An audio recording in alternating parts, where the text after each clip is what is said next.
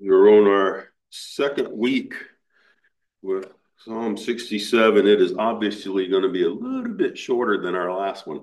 We were in 66 for a long time.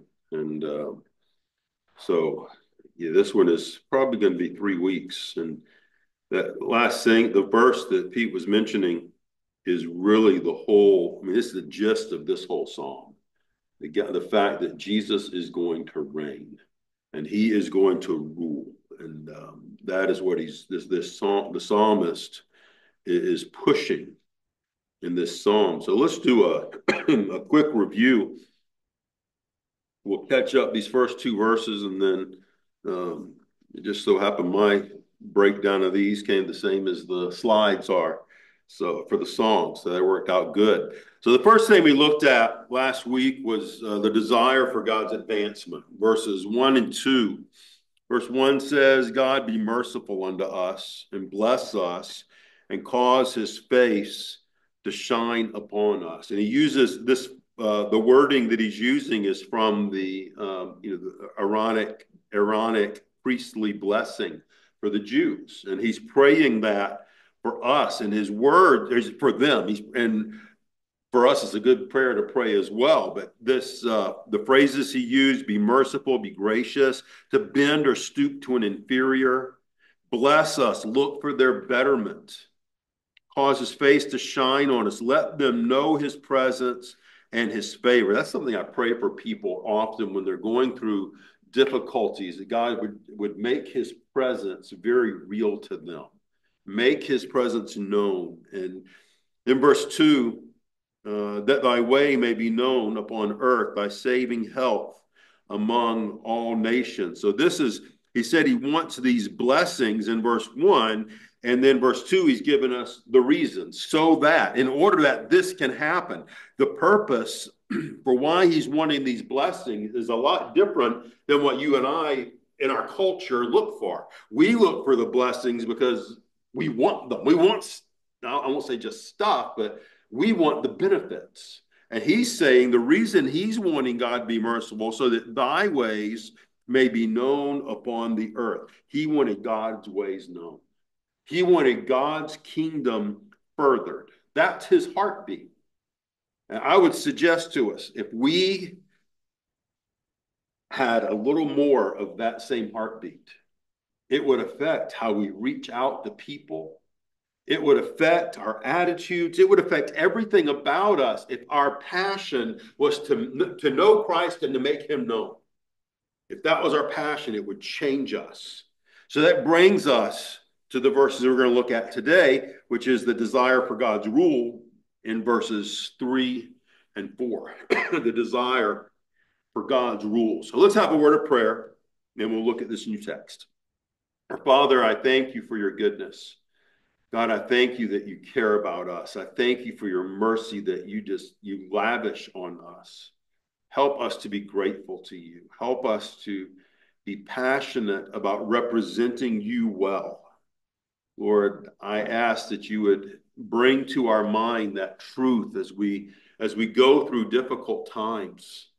Help us to keep our focus more off of us and more onto you. Lord, I ask for your help tonight as we look at these verses. Would you please help us to understand your word, help us to have your word applied through your spirit. I pray that you would help my teaching to be accurate, to be not distracting. Lord, would you please in some way allow yourself to be glorified by our time here tonight. In Jesus' name, amen. All right, God, the desire for God's rule. So let's start, we're going to start with verse 3. Let the people praise thee, O God. Let all the people praise thee. So there's a number of things just in that short verse. When he's talking about two different groups of people. The first one, he says, the people. The second one, he says, all the people. So who would the people be referring to? The Jews. Who would all the people be referring to? Other nations. Yeah, that's Gentiles. included with the Jews, not as opposed to. He said, let the people praise you, let all the people praise you. The goal is here for God's people to praise him. That's what he's wanting. And for it to be contagious, he wants it to be contagious to the Gentiles so that they'll be praising him. But look at the pattern that he gives us. If we go back into the verses we just reviewed, back up at verse 1, he wants people to see God's mercy. He's asking for God's mercy. God's mercy leads us to verse 2, that people will have this experiential knowledge of God. This experiential knowledge of God leads us to verse 3, let all the people praise you. It leads us to worshiping and praising our God. So because of who God is, we should be continually wanting to praise him because we're getting to know him better, and it ends up being circular. The more you get to know him, the more you want to praise him, the more you're going to see his mercy, and it should continue. Now, I don't know how you guys react with this. There are times when, and I'll use this word, it can slip up on me that all of a sudden that circular attitude, that circular happenings that should be going on get derailed. And for whatever reason, either I'm not noticing or paying attention to his mercy. I'm not wanting to know my God in a better, closer way. I'm not praising him like I should be. And as that you start to pull back, and it for me, it's very subtle. It's normally not okay, I'm serving God, and all of a sudden I make a decision to not. There is a subtle, often shift just because I love me, I want to please me, and it's slow. And then you step back and you think, how did I get here? How did I get to this point where I've got, I'm copying my attitude.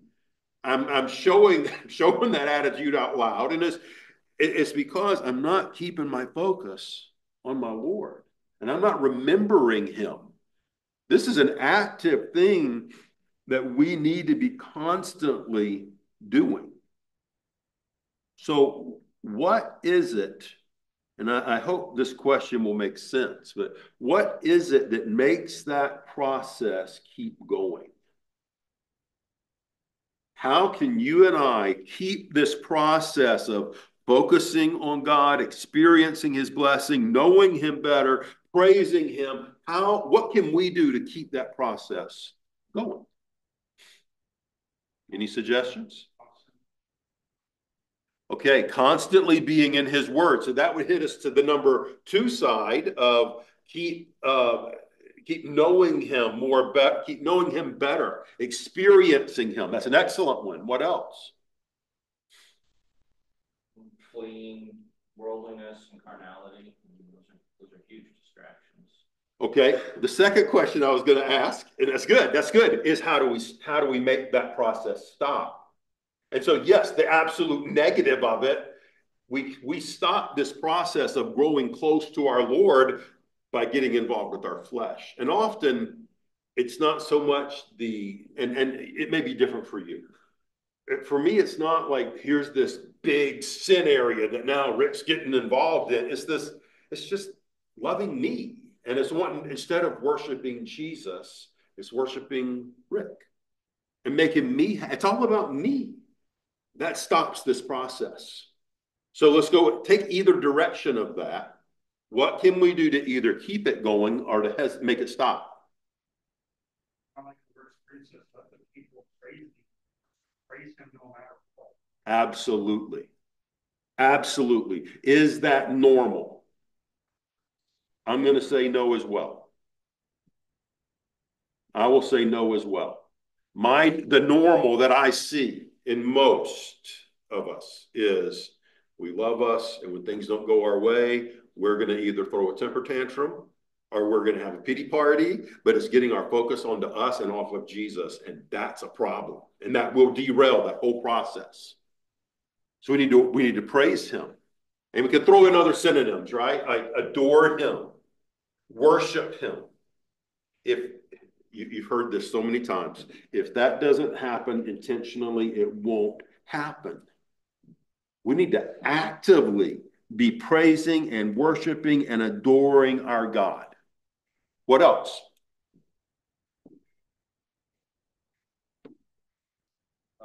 Being with fellow worshipers, being with those who worship God is key for relative. You need to be with other worshipers. Absolutely. And this can we point to a scripture that says that's our goal? That is our job, if you will.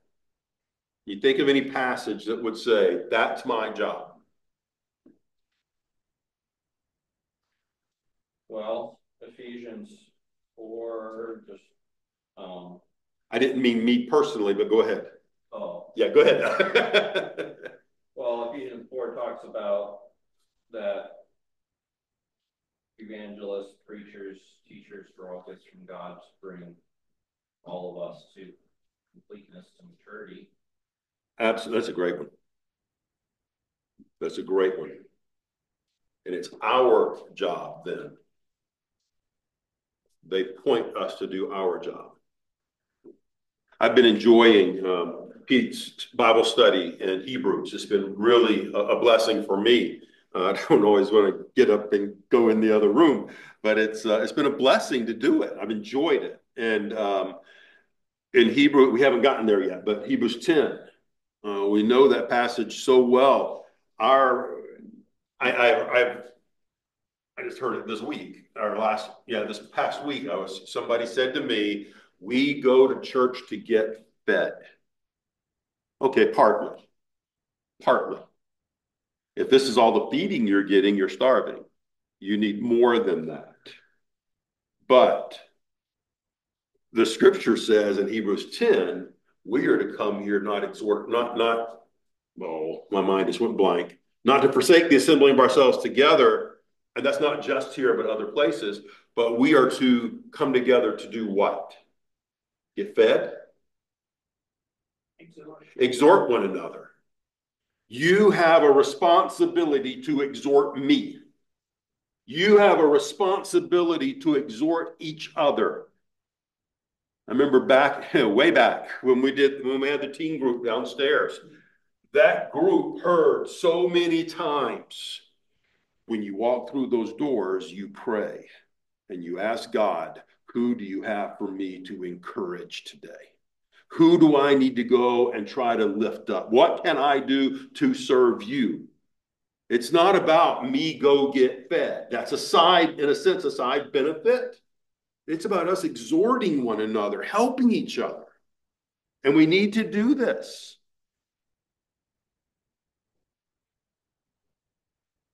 Stephen had mentioned earlier being in the Word, and I want to extend that just a little bit. I know a number of people who get in their Bibles regularly. Okay, I've done this. You get up early, start reading, you read a whole page, and you don't know what you just read. We need to be in the Word, learning from the Word, applying the Word, following the Word. We need to let this book have an active part in our lives. If I have a consistent habit of ignoring what this book tells me and doing my own thing, I'm not growing. I'm putting a monkey wrench into that process of praising God. Same thing with the false. If we do any of these things with false gods, worship them, adore them, who's the main false god we struggle with? Yeah, it's us. And we struggle with this, that selfish ambition, the love of money, the love of power, the love of, you need to pat my back and make me feel good about myself. That's all the worship of self. That will put a stop to this circular events in 1, 2, and 3 that we want to see. So these are just some examples, and I hope that is clear. So it should be the longing. I'll rephrase that. It is the longing. If you are an obedient follower of Jesus, it is your longing to follow him. If you're an obedient follower of him, it is your longing to follow him. So another thing. So here's the question. Have you and I ever seen what this verse is talking about? Have we ever seen, let's just take it back to the text, context of it. Have we ever seen all the Jews praising God? And have we ever seen all the Jews and Gentiles praising God? Has that ever been seen in history as we know it? It hasn't. It has not been seen. Whether we look at Jews as a whole, even when the Jews had God himself leading them, leading with that fiery pillar, leading with the cloud, when he was fighting their battles, when they saw him, they still didn't follow him. They still complained. They still had this rebellion against them. And we definitely haven't seen Gentile nations come alongside and be praising God. We've never seen this. So one way, I'm not saying this is accurate. I'm saying this is a way you could take this verse. Let a prayer request. Lord, let this happen. Let this come to pass that everybody's going to be praising you. That's a good request to pray for. But I think we're best to take it as prophetic. When we get to Revelation, can you see any passages or think of any passages that would state something to this effect?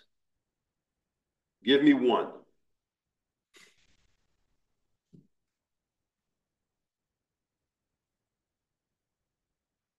We're told what's going to happen in Revelation. What is every knee going to do? Every knee is going to bow. Every knee. There's no exception that's going to, when Jesus comes, every knee will bow. Everyone is going to fully acknowledge Jesus as Lord. And then it's going to be a constant reality for the whole time. The rest of time, when he is reigning, he will be fully acknowledged as Lord. And while we know we are not going to be seeing this in our current life, in our current time frame, we're not going to see this kind of a mass turning of the world to Jesus. It's going to get worse and worse. Things are going to continue to go down until Jesus comes back and rescues it. And so we know we won't see it, but listen, this has got to be our goal. It's kind of like saying, well, we're told to be ye holy as I am holy. Okay, are you going to measure up at some point in this life to God's holiness? Will you reach that? No, you won't. Should that still be our goal? It absolutely better be. That's our goal. That is the command. We will never see what we're talking about here. There's all the people praising God. But that is to be our goal as we try to reach out to everyone around us, as we try to establish and build redemptive relationships, as we share the gospel with those in our workplace, those in our neighborhood, those wherever, at the store. Everywhere that we go, this should be our goal. And that is where the Jewish nation failed. One of the key areas they failed. The Jewish nation, they were to take God's truths, take God's law, and they were to go to the Gentiles. They were to be a light to the Gentiles. And they kept it for themselves. What do we see the church doing today? And our commissions, it's kind of simple. Go into all the world, preach the gospel, make disciples. This is our marching orders. This is what we're supposed to be doing. In that sense, there's no difference. We are to point people to Jesus constantly. It doesn't matter the culture you work in. It doesn't matter what you do, where you go. Our primary job is to be representatives of Jesus Christ and to make disciples for him. After that, that's my job. Okay, how do I make a living? That's a different issue. My job is to make disciples. And that's got to be key. Questions, comments before we go to verse 4. John Stott made this statement. He said, the greatest hindrance to evangelism in the world today is the failure of the church to supply evidence in her own life and work of the saving power of God. So, we are to be, we want all the nations to bless him, and praise him. Are we praising him? Is that what we're known for? Is the work of God manifest in our lives? Because God uses our example. The kind of the old statement: people don't care what you know until they know that you care, right? Or they don't really care about your message until they see you as someone who is legit and sincere. That's right. Excellent point. Anyone else? That's good.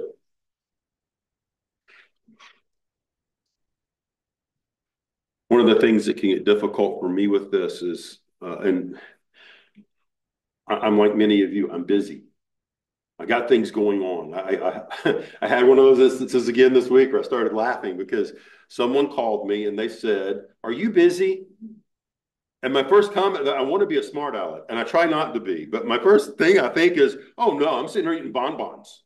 And it's doing nothing. I was in a nap, and I got my pillow on the floor. No, I'm not. Yes, I'm busy, and but we are busy. We're busy people.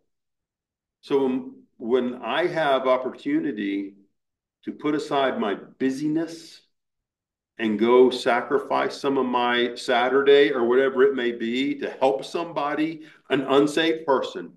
I did this a while back where a guy was moving, needed help to get from point A to point B, and I showed up and I gave him my bag. And I just helped him lift stuff. We helped move stuff.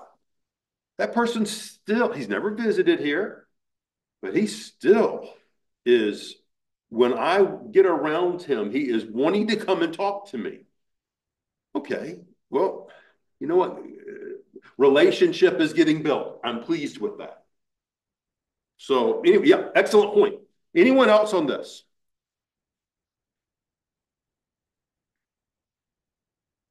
Okay, let's look at verse 4. Still under the desire for God's rule, and I want you to be thinking as I read this, how can I sum this verse up in an extremely short phrase? I'll give you like 2 or 3 word phrase.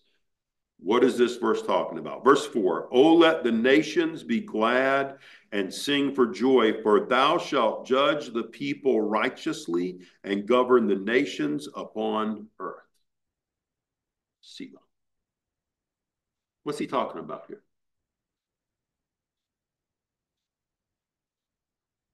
He's talking about his sovereignty over nations and Okay. peoples. I mean, we have unjust rulers, we have unjust kingdoms, but no different than us today when we're like, regardless of who gets in the reins of power, right? We console ourselves by saying, so-and-so's in office, but God is in control, right? That makes my heart to find relief, the soul to rest, knowing that behind these earthly rulers, there is a just God who is in control. That's right. God's in control. I used the phrase Jesus reigns. Jesus is in control. He is sovereign. All of this is happening. Now, it's interesting with this verse. If you look at it, the psalmist sandwiches this verse with the joy that's caused by Jesus' reign between verses 3 and 5. Now look at verses 3 and 5. Read either one of them. They're identical. Let the people praise thee, O God. Let all the people praise thee. He's saying the same exact thing. Let people praise God. Let everyone praise God. And in between that, let the nations be glad. Let them sing for joy. Now, the nations, normally that's referring to who? Yeah, us Gentiles. Normally. And here I would say, let the nations is going back to in verse 2, among all nations. I would say he's probably referring it to everybody at this point because of what he says. Let the nations be glad and sing for joy. Let them be glad and sing for joy. Number of things in this, just in that little phrase. This being glad and singing for joy is the natural outcome of our salvation. This is what should be happening. If you are a born again believer, this is what should be happening in our lives. Whether you're Jew, Gentile, makes no difference. There should be a gladness. There should be a joy. There should be a contentment. There should be singing. There should be praise. And we're going to come back to some of this. But here we see reasons for this praise. Look at what he says towards the end of that. For thou shalt judge the people righteously. Jesus is going to judge righteously. This is going to be an aspect of his rule. This is something we look forward to. Like it or not, we live in a very corrupt, self-serving society. I don't know if, and don't judge me too hard when I say this. If you ever watch, video clips on a YouTube or whatever, and one of the things that piques my interest is when you see someone wrongly exercising authority and someone else corrects them and puts them in their place. That gives me satisfaction. I enjoy watching people get put, I enjoy seeing wrong righted. It's enjoyable. It brings me some pleasure. But when Jesus gets here, we're not going to have any more of that stuff needing to be righted because he's going to right it all. It's going to be ruled. He's going to reign when he gets here. He'll judge righteously. There's going to be perfect fairness. We don't have that today. We have corruption today everywhere. There's going to be equity in his judgment. And whether it's good or bad for us personally, it will be right. He will do everything right. And I'm going to suggest again, you and I have never seen this. We've never experienced everything coming from, and let's just call it the judicial system, everything being done right. Because we got sinners running it. Jesus is going to do it perfectly right. He will judge the people righteously. Then it says he's going to govern the nations upon earth. That word govern is interesting. It means to guide, to shepherd, like a shepherd would do the sheep. To a point, we would say that he's doing that now. He's guiding us now. He is our shepherd. He is our leader. He is sovereign. He is in control. But I'll use this phrase, and it may be a negative one. God has chosen to give the devil rope, to give him enough rope, if you will, to hang himself. He has given him some leeway because he is the prince of the power of the air. He is the God of this world. He does have God's allowed control to work amongst people and to do his bidding. He's not free. He doesn't do as he wishes. He's not, his rope is tethered. He can't go but so far. And God limits him. But one day, Jesus is going to take over. And he is going to reign. He's going to rule completely. And when that happens, when Jesus is reigning, when he is governing, ruling, it is going to cause rejoicing in this world. There will be rejoicing. Okay, let's bring this back to us today. We're not experiencing this. We're not experiencing Jesus physically ruling on this earth and running everything so that there's no, what's my word?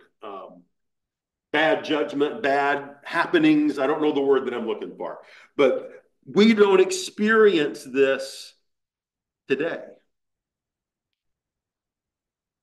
Do we have to wait until Jesus comes back to reign in his millennial kingdom to praise God, to be joyful, to be glad? Obviously not. We can do this now. We can practice this now. But I would suggest for us to have this mindset, this contentment, this peace that we know that we should have, he does need to be ruling. He totally needs to be ruling. Let's turn Matthew 11, 29 to 30. Somebody get there first and read that for us, please. Very well-known verses. Matthew 11, 29 and 30. Who has it? Okay, Joanna?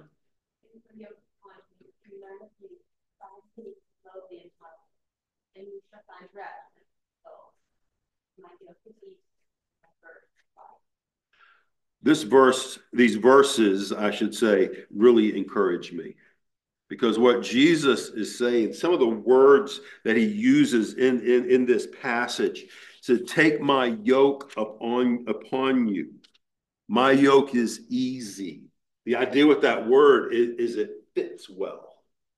It doesn't chafe. It's not like you got some big block up on your shoulder that you're trying to push against. It's cutting in. I don't know if you've ever worn something or a pack that just didn't fit right, and it cuts and it chafes and it hurts. And you don't want to work with that. So I'm one of those that, best example I can think is tools. To me, a hammer is something you go to Walmart and you buy for $5. That is a hammer. And I was informed, Dad, that's not a hammer. That's a piece of junk. And I said, well, what are you talking about? What's a real hammer? And I mean, when he was working with the putting nails this big with a hand to hammer, he was having these like $150 hammers. And that thing was the weight, it fit. It just made the work easy. That's what Jesus does. He says, take my yoke. My yoke is easy. I'm going to make your burden light. You're going to serve somebody. You're going to be serving sin and self and the devil, or you're going to be serving Jesus. You're serving somebody. And Jesus is saying, you come serve me, and I'm going to put the straps on you that fit so nice that it makes the work easy. It makes it pleasant. It makes it pleasurable. I'm going to give you the hammer in your hand that you don't even feel that thing hardly, and it does a lot of work. My burden is light. If we want to have this rest that he's talking about in Matthew 11, it's going to come as we submit to his rule, as we follow him. That is where our joy comes from. The fruit of the Spirit, one aspect that comes, that joy, the fruit of the Spirit comes as you and I walk with Jesus. As we let Jesus, I'm back in Psalm 67 right now, verse 4, govern. As we let Jesus govern us, as we let Jesus guide us, as we're listening to his judgment, because his judgment is right. As we're doing this, that's where the fruit of the Spirit is going to come in our lives. That's where that joy is going to come from. When we're not walking with him, we're not going to have these results. When we're not walking with him, there's not going to be this proper praise. There's not going to be the gladness. There's not going to be the singing for joy. They won't come as we are not walking with him. But notice too, and I'm going to wrap this up in just a sec, but notice this passage shows that one of the ways you'll respond to this gladness, to this joy, it won't just be bottling it up on the inside. It's going to come out. You are going, and he uses, we're going to sing. Our gladness or our depression or whatever we're in, it needs a vent. It's got to come out. Out of the abundance of the heart, the mouth speaks. What's inside will come out. So for me, this is a challenge. What is coming out? What's coming out of my life? When I'm going home, does my family experience attitude? Do they experience grumpiness? Are they experiencing a joy that Jesus is giving me? And it's not something I just got to grit my teeth and bear it and say, fine, I'm going to be joyful now. It's just, if I'm serving Jesus, this gladness and this joy, it's going to permeate. It's going to vent. And as I'm not showing that, that should be a wake-up call to me. It's like the Holy Spirit saying, hey, Rick, look, you're showing the flesh right now. You're showing that you don't love me. Something's wrong. And that's God's mercy. God's mercy said, hey, come back. I still, and I've shared this before, but I still get that remembrance of when my mentality was, when God chastens me to bring me back, he's going to take me behind the woodshed and wear me out. And God will do whatever he needs to do to get my eyes focused back on him. And if it means, okay, I got to go through some trials, it's that bad. Okay, so be it. But what God does, he does in love. And he wants me back. I want to be, and I don't always succeed at this, but I want to be the one or one of the ones where all the Holy Spirit has to do is reach up and tap my shoulder. Hey, you're blowing it over here. You need to change. I want to go back. I want this joy. And I want that for us as a church. I want us to have verse number 4. Let the nations, let our church be glad and sing for joy. Like it or not, it's contagious. Very contagious. I'm not going to camp on this. Have you ever been standing next to somebody when we're in a song service? And when it comes time to sing, they sing, like,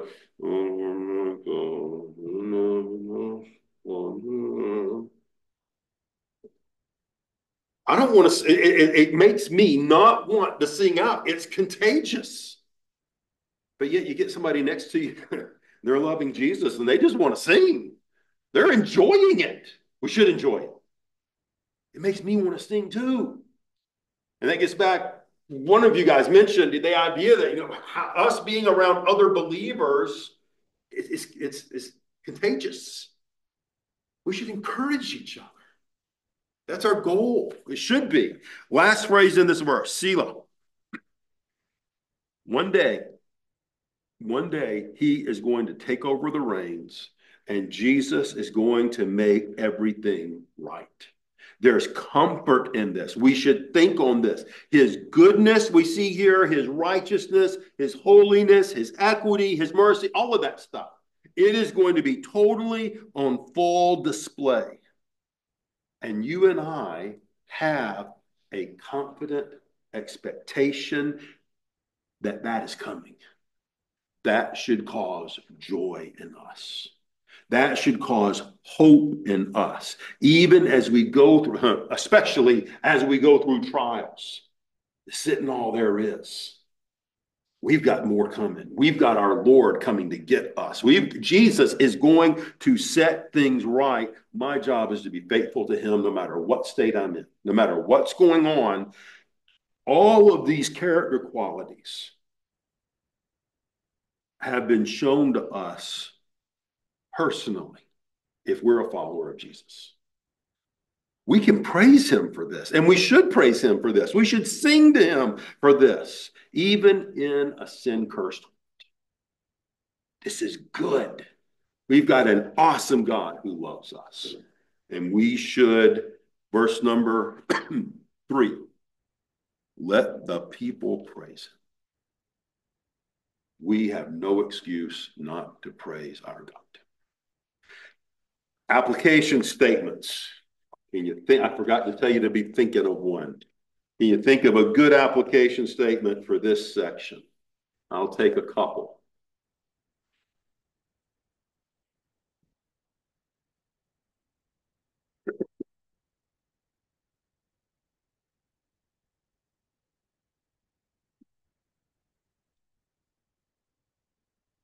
If we're truly rejoicing in the Lord, we're not going to be, this is something else John Stott said, we're not going to be content until everyone else is worshiping him too. But it's just, so I found something really good.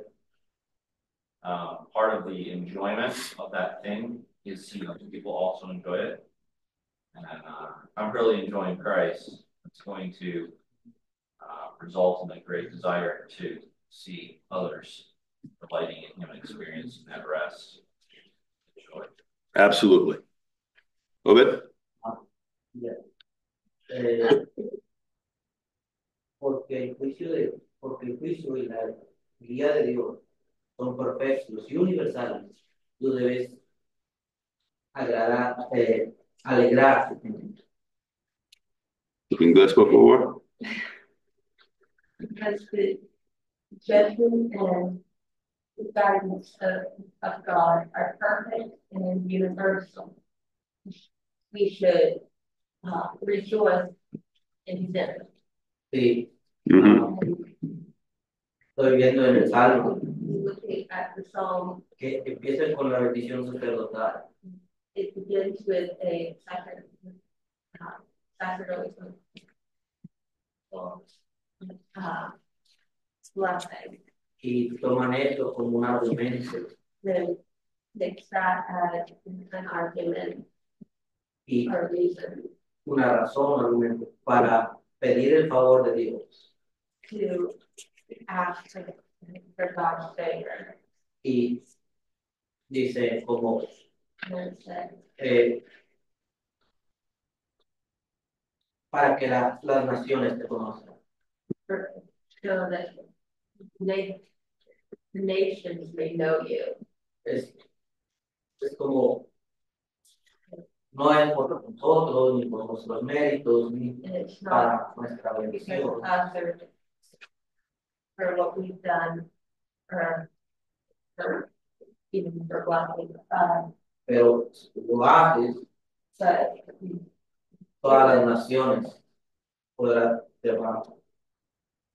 las naciones te van a conocer, all the nations will know porque tú obras de manera sobrenatural. because you work in a supernatural way in us. Entonces, el So, punto es, point no se trata de nosotros and it's not about us, y tenemos que estar conscientes de eso. and we have to become conscious of that. A pesar de nuestra imperfección, nuestra debilidad, Dios sigue haciendo obras sobrenaturales. And our faults, God uses supernatural through us. Y por su pura misericordia podemos proclamar y debemos. Because of his mercy, Podemos proclamar we can proclaim him y debemos. and we should. Y debemos. And others will see it. Entonces, no es jalarlos a arrastrarlos.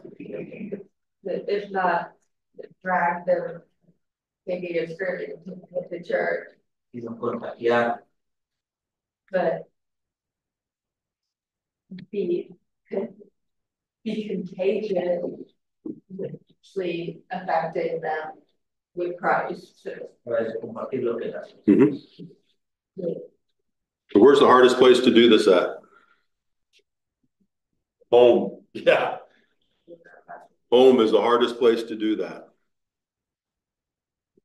It should be my passion to see Bethany and Rachel and David at this point wanting to serve Jesus, and me being a help to that, not being a get in the way. I should be a motivator, getting back to that same concept. It should be contagious. A veces eso es porque no estamos trabajando en casa. Because we're not at home that much. Pasamos mucho más tiempo en el trabajo. A lot more time at work than at home. True, true. But when we are home, we need to be the men, the ladies that we need to be to infect, if you will, our families. Okay, let's go ahead and close for tonight, and we will pick this up again next week. Father, thank you for your goodness. Thank you for loving us. I thank you that you delight to have relationships with us. I thank you that we can have this joy now. We can have the gladness and just this passion for you now. Would you please work in us? I ask specifically for those listening to this now that you would help us to be submissive to your spirit, regardless of what comes our way. Help us to be sensitive to what you desire for us in order to properly glorify you. Help us this week. Help us to be thinking actively on you. And I ask that you would use us. Help us to be able to see you using us in our relationships with others. In Jesus' name, amen. You're dismissed.